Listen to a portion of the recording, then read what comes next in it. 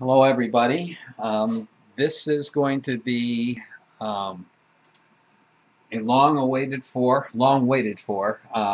presentation on the 6-inch plasma ball.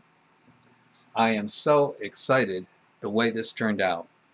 It really is looking good, and it will be available for purchase in the very near future. And it looks like my target price is going to be $75.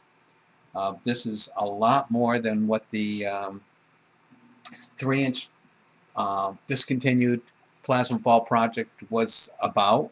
Um, and I'm just going to start right in. So, as you can see, I have three of the same 6-inch plasma balls. One is turned off in front of us. And the first thing I wanted to show you is that it's been modified inside the circuit board. Pretty easy modification. But I'm going to give you a little closer look at the business end of this by bringing it closer to the camera. And it shows you clearly that I have two RCA phonos and two switches. There you go, two switches. These are switches that allow you to put this in function generator mode, or we'll call it spooky 2 mode of control. You can do various combinations, part spooky and part self-driven, and that is only the start. So let's first take you through the switch control and the connections.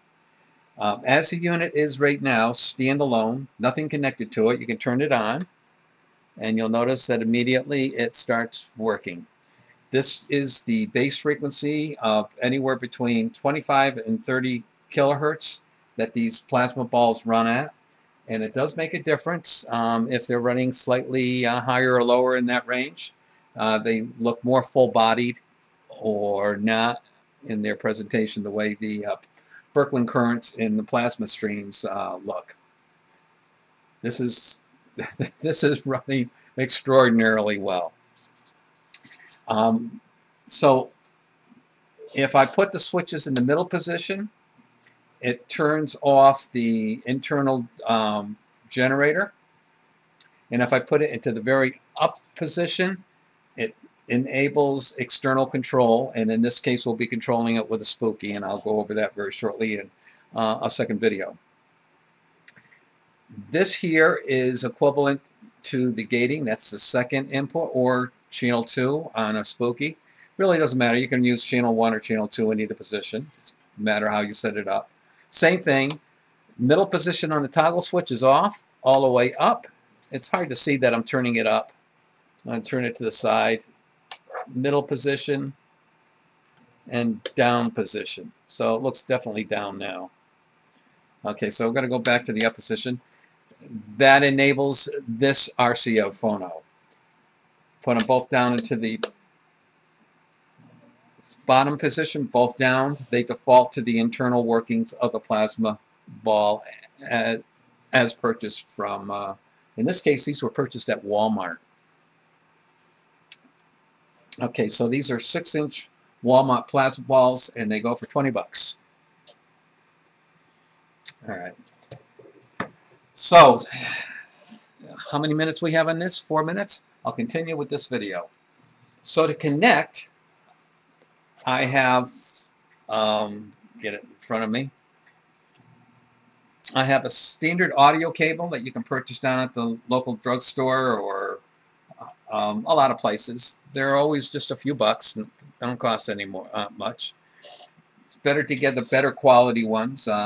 They typically somewhere around $5. Or you can buy the cheap ones at the dollar store, and they're anywhere from $1 to $2 typically. I have red and white on my connectors. I'm going to call red channel 1 because the output on the spooky has a red. And I'm going to put it in what I would call the main frequency control. You can see where it went. And I'm going to put channel 2. Now the spooky is turned off, but I'm going to turn it on, and let's see what the frequency comes up as. I think I set all the defaults already. Very, very good. The spooky came up, it's hard to see, I know, so I'll tell you. The spooky came up at 30,000 kilohertz, actually 30,001, something I left over.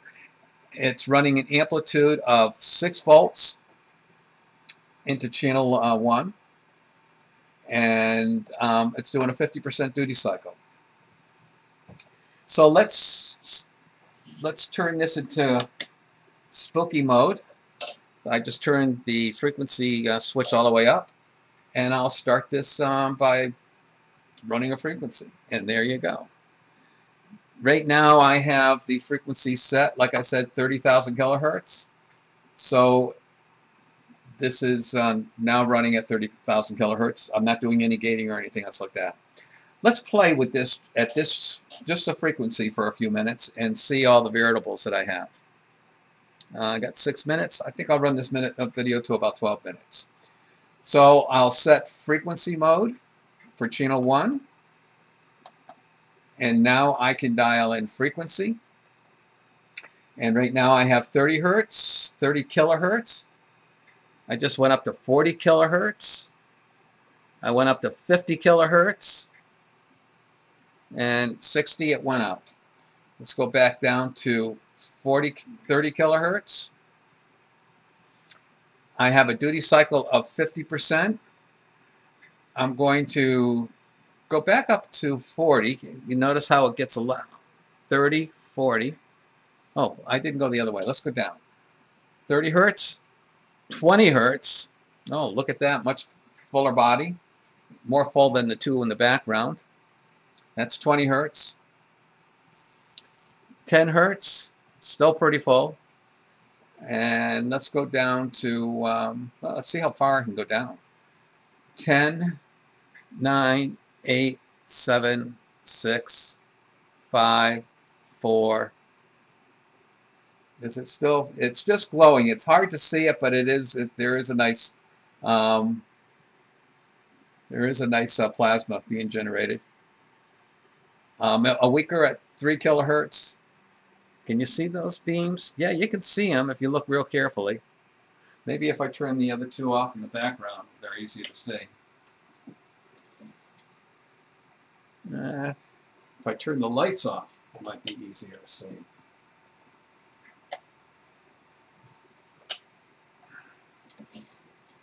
Yeah, I'm going to turn the lights off in the background. Just a second. You see it now? Oh yeah, you definitely can see it flashing.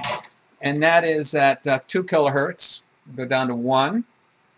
And it's doing pretty much the same. It's pretty weak, but it's there. You got a nice flash. And I'm not going to go any slower than this because there's too much else I want to show you in this video. I'm going to go back up to 10 kilohertz. And a nice looking plasma. And I'm going to play around with the duty cycle. So I'm going to step down to the duty cycle. And I'm just going to try 40.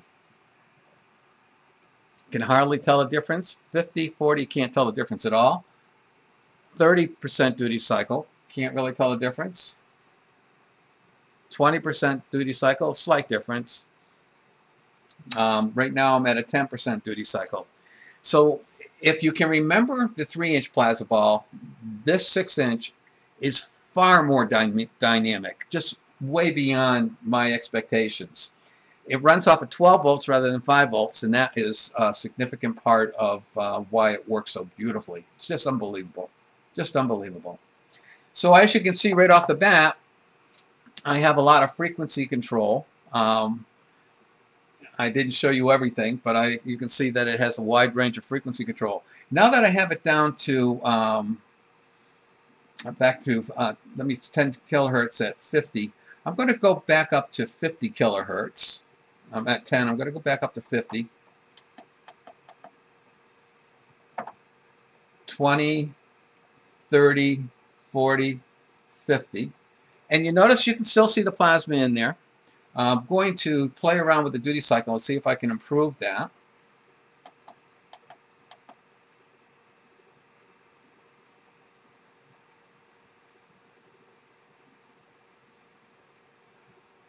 Okay, I'm down to 20 kilohertz. I mean, 20% duty cycle. And you notice I get a lot more activity. So that old cliche, more is always better? Not in this case. A lower duty cycle actually makes the plasma ball work better. Isn't that amazing? What else can I do to improve this? Not much. Not much. So I can modulate that by running a spooky protocol program that runs at whatever frequency I want, basically very nicely from a range of 1. Let's see if I can go higher than 50 kilohertz. Step back to frequency. Wow, I'm up to 60 kilohertz, and you can see I still have plasma. I'm up to 70 kilohertz, and I still have plasma. Now I know I've already tested this. This will fade out around 75 kilohertz. Over twice of what the 3-inch plasma ball did. And what I'm doing right now is I'm turning the frequency back down, 30, and now I'm back at 20 kilohertz. And I'm going to change this to 25. Wow, look at that. That is just so gorgeous. That's 25 kilohertz. Now I'm going to bring in or introduce the gating frequency. I really need to do a second video on this. We've got only a few seconds left. So I'm going to call this video 1, and we'll pick it up on video number 2. If I find the stop button. If I find the stop